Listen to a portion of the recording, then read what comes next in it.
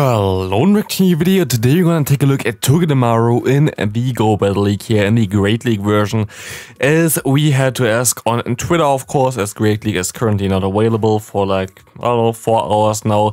As we know of the Ultra League, if you haven't seen my Ultra League video to Katana already, like you should definitely check it out. But we're gonna take a look at this new Pokemon TOGEDEMARU, which is definitely an interesting Pokemon. It has a very decent typing with the Steel and Electric typing, has access to the move Wild Charge, the move Foul Stinger and Thunder Shock, so pretty decent moveset all around. But yeah, we're going to take a look and talk a little bit more about this Pokemon in this video. Of course, you have to be a little bit careful with this here. All people know that I'm running TOGEDEMARU, like otherwise I'm not asking on Twitter for battles. This event just started in the New Zealand area, and of course I just did a remote raid to get this Pokemon, and I just did one, and this was the first I got there. So yeah, you don't have to do a raid for this. Definitely don't do a raid. You're just going to get this in the wild anyway. For me, it's like in around 8 hours it's going to spawn in the wild as well, so kind of necessary to do a raid, but I just only do it to showcase this Pokemon as fast as possible on YouTube, of course. As we see here, my opponent going to be able to go for baits before and now being able to need a KO my Pokemon there, and I sadly just barely miss out of getting to the Foul Stinger, which would KO it from this range. This is Suing Quillfish, and they're going to be able to win the game. How did I like the TOGEDEMARU?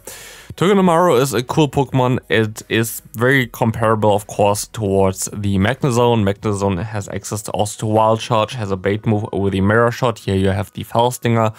Mirror Shot can debuff the opponent's defense, not defense, attack, but your own, like here, Foul Stinger can buff your own attack, so it's kind of... I think Foul Stinger might be a little bit better, but here's the thing. You have Spark on this. I think you actually would have Spark on the TOGEDEMARU as well, but Thunder Shock is recommended. But yeah, Hero and Thunder Shock, which generates energy a little bit faster even, while you have Spark on the Magnezone. But the thing is, with Magnezone, you also have the Shadow variant, which then does more damage. And also with Magnezone, I think the Steel type coverage just helps a little bit more, to be honest. I think you also have a Steel. I think you have Iron Head as well on the TOGEDEMARU, but then you don't have anything to bait with, so maybe it's not the best idea there. But I don't know, TOGEDEMARU just feels like it's missing something. It's very, very squishy. It does a lot of damage, as you're going to be able to see here.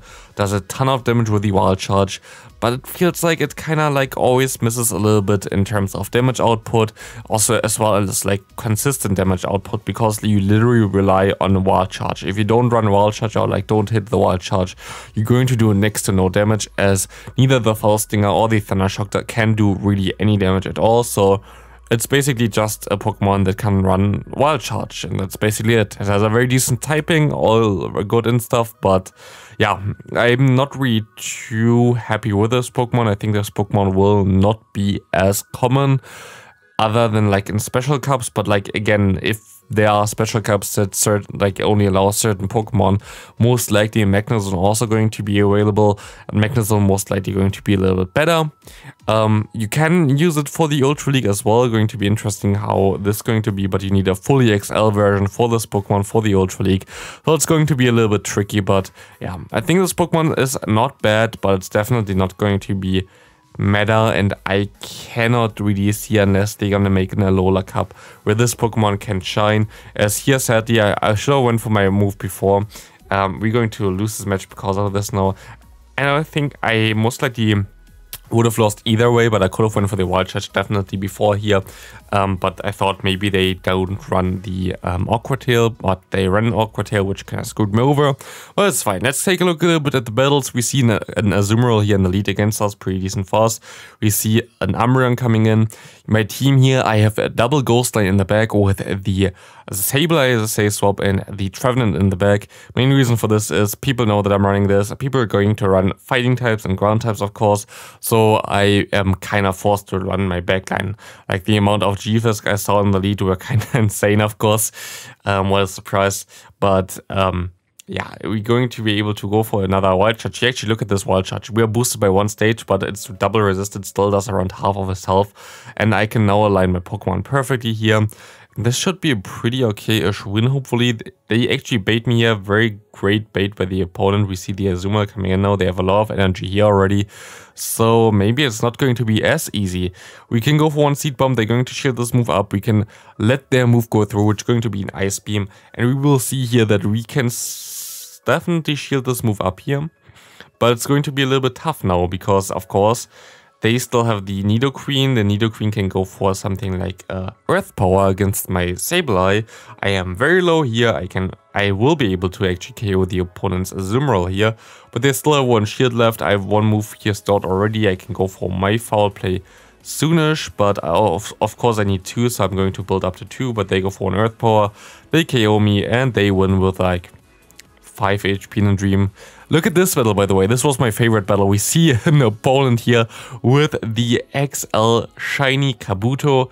Before, I didn't know that this Pokemon would get to 1500 CP, but now you know.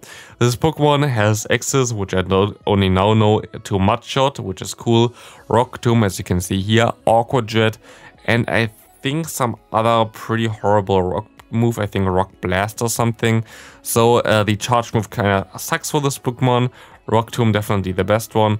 I don't think we ever had this in Rocket Grunts, did we? I think with Return this Pokemon might be pretty interesting, but sadly I don't think we ever had this. I know that we had the other version. I'm actually not sure, did we have the Shadow version of the Kabuto? But let me know in the comment section if you know. We see a Dragonite against us here. We can still go for the full farm down here, I think, actually, which is going to be very nice. As we're going to see the opponent going back into the Kabuto, we can go for one Seed Bomb and we will be able to KO this Pokemon, which is going to be very good for us. As we see an Altaria in the back. Can we deal with this? Altaria's moves are all resisted against Togedemaru. The Sky Attack even double resisted. We can build up to 2 moves here. We can go for one Wild Charge and go for another one. And we will be able to win the game. Good game there to my opponent. Next up, we're going to see that we, of course, face one Stunfisk in the back. Ordinary tier. That's going to be, of course, a very nice for me, as this is a hard wall to my lead. There's nothing I can do really, and I have to swap out immediately into my Sableye. We can go ahead and go for some charge moves here, but of course my opponent can just go out of this matchup into their own Trevenant there, which is pretty awkward, as we kind of have to realign still. We cannot really go into Togedemaru and do any damage to this Pokemon either. So yeah, we're going to shield this move up. We see a Seed Bomb coming through, and we can go ahead and try to get this Pokemon to a range where we can then farm them down with our own Trevenant. Let's see, all shields are down. They go for the charge move, and we will see now that they are going to basically KO me. We can farm them down now, and we will see that they can go into their Jump Love. And I have to catch the move here, but honestly, I have literally no idea about the counter from Jump Love now, since the move update. I knew them before, and here I'm just gonna let the moves go through, as this is nothing I can do anymore. I could have still won this, I guess, if I caught the move here, but I had to catch the move, and if I didn't catch the move, like, I was screwed. So yeah, I was screwed here. We see the next opponent, Trevenant indeed. Horrible, of course, again. We see a Lycanroc coming in. That's pretty decent for me, and they go straight for the move, which means this can only be a Psychic Fangs, which will not do any damage to me, as we are Dark type. And we can go for our Foul Play here, and we will be able to farm him basically all the way down. Good game there. And we will see now the opponent coming into Trevenant again. So it kind of seems like they're a little bit weak to Sableye in the back. I don't know what they could have in the back, but I'm going to go ahead and shield this move up, I think. Going to be a Seed Bomb, of course, but we can go for another Foul Play, getting the final shield by the opponent or realigning our Pokemon. As I expect them to have a Fighting type in the back, I go straight into my Trevenant, and I was wrong. It's going to be a Hisuian Arcanine. Who would have thought? But this thing cannot even take one neutral Shadow Ball here, and we will be able to easily win this game, as we're gonna let this move go through. They go for one Shadow Ball here, but Togedemaru can just go for one Fell Stinger. And at least now Togedemaru going to be able to sweep this endgame there and win us this one. Next opponent we're going to see here going to have some interesting Pokemon. We see a Swampert. Oh, hell yeah. All the ground types, please, against our Togedemaru. It's going to be amazing, as we see a Frostless coming in. Yeah, because we have one turn advantage, we will always win this matchup, and they know this as well, I guess, and they just gonna let this move go through. Frostless and Sableye generate energy at the same time. and also going to be able to get to the charge moves at the same time. So having one turn advantage basically there will always allow me to be able to win this matchup against the Frostless, as they now have the Bomber Snow against me. I can go ahead and go into my TOGEDEMARU. Of course, the Felstinger is super effective, but I know that the Wild Charge would be way better here, but I don't know why I still go for the Felstinger. We'll see how much damage it's going to do. Going to be super effective, going to be doing basically no damage for like a Shadow Bomber Snow from a Pokemon that's pretty squishy, kind of crazy. But of course we have our Trevenant, and of course we have the Go Battle Lag on our side here. We will be able to go for one Seed Bomb, and we will be able to knock out this Swampert and farm down the Bomber Snow. Good game to my opponent, as we see the next opponent having some fishy legs here. We see of course another horrible lead here with the Stunfisk against us. They go into their own Jump Bluff. Having access to Fairy Wind will make this matchup even worse. Fairy Wind is such a good strong fast move now on this Pokemon here. I actually wonder if we're going to see some Jump Bluff action in the regionals coming up this weekend. Would be definitely kind of interesting to see, as we see the next opponent here. We're just going to see them going for a shield, and we can just farm down, hopefully farming them down a little bit lower, maybe get to 2 more foul plays. We have already one stored. We're going to farm up extra energy, and we can go for 1 more foul play, trying to KO the opponent here, and we will be able to KO the opponent's Jump Bluff, meaning we can realign, we can put our Trevenant against their ground type, and let's hope that there's something in the back where we can do something with our TOGEDEMARU. But I most likely would expect that they have what's called Trevenant in the back on their own. Let's see what's going to happen here. We can let this move go through, and of course they have a Trevenant in the back. We can go for one bait here, as we can go for the Seed Bomb, and we can try to catch the move, and we will be able to catch the move, which is going to be really huge here. The Seed Bomb comes through. We can try to now CMP tie on the opponent, because we're very squishy and they are not throwing either. So we can just go ahead, go for one Wild Charge. We will see that they're not throwing, which means we can go for one Felstinger. Felstinger will KO. We are very low, so the opponent doesn't get a lot of energy. And now we have the Stunfisk against us. We can go for one Seed Bomb.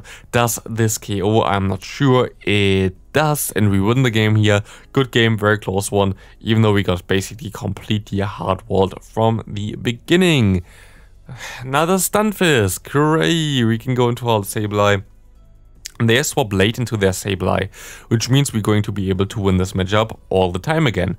Especially as I let the first move go through, I'm going to be able to now always shield, always throw my moves, always farm it down, and I will be able to win the match. Maybe just by like 1 shield disadvantage, but a little bit of energy advantage. This would be fine for me, and that's exactly what's going to happen now. We will see our shield coming up.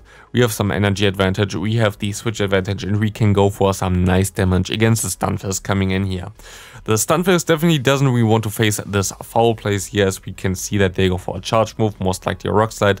We'll be able to KO our Sableye already, as we can now align our Trevenant against them, and they don't really want to battle this Trevenant. They go for the Earthquake for whatever reason. I am not the type that you want to hit with this, but we can catch on the Psycho Boost into our TOGEDEMARU. We can now go ahead and go for some Wild Charges. They go for another Psycho Boost. This is fine for me, as we will be able to survive this one pretty easily, as it's resisted and they're double debuffed. Now we can go ahead, go for the first one here. First Wild Charge comes through, does a ton of damage. We can go for the Felstinger, trying to get some more attack, and we will be able to KO the opponent here. Now we are aligning our Trevenant against the opposing Stunfisk. We can go ahead, go for one Seed Bomb, getting the shield here, and we will be able to win the game here with one Shadow Ball. But yeah, TOGEDEMARU, not something that you really need. You can still get, of course, good IVs in the event coming up, but not the craziest Pokemon in the world.